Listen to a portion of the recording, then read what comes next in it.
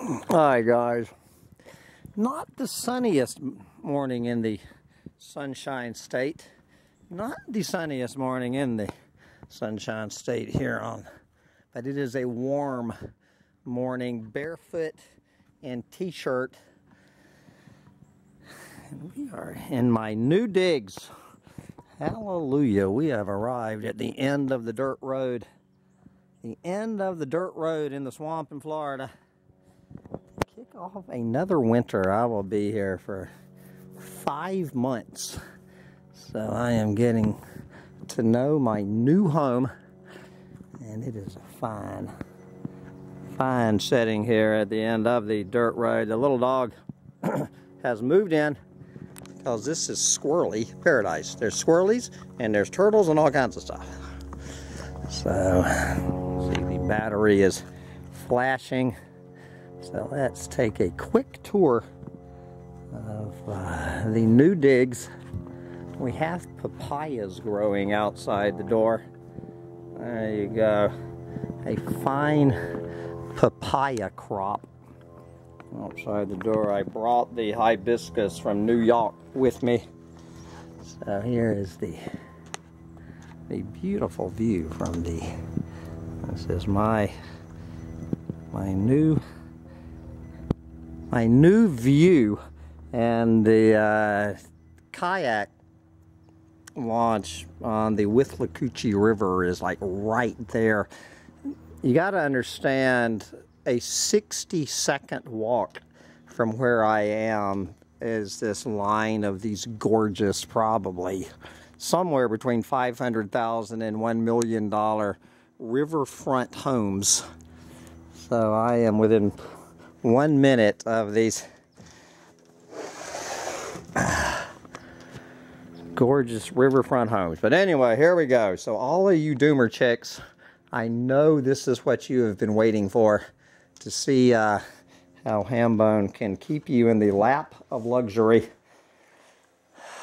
It is a fine. So here is the kitchen. I have a beautiful kitchen, a big kitchen. The kitchen is half the size of my biggest tiny house. And here is the living room slash bedroom. Ironically enough, I have no sheets. One of the first things I need to buy for my new home is a set of sheets. No more comment needed there about Hambone going to the Salvation Army looking for sheets. So how many other bedrooms are actually in here? Okay, I think it's a 3-bedroom. That'll be fine. Bedroom there. What you guys cannot appreciate is the aroma of the trailer. I guess there were some big woolly dogs living here. I guess the light and there we go. Okay, we have bedroom number 2. Fine looking bedroom. We have, I guess this is the master bedroom. All right, we have the master bedroom. Nice. So there's some sheets. Then, of course, the bathroom. All right, Hambone has given up the 5-gallon bucket for the next 5 months. I will actually be using a flush toilet. So all of you doomer chicks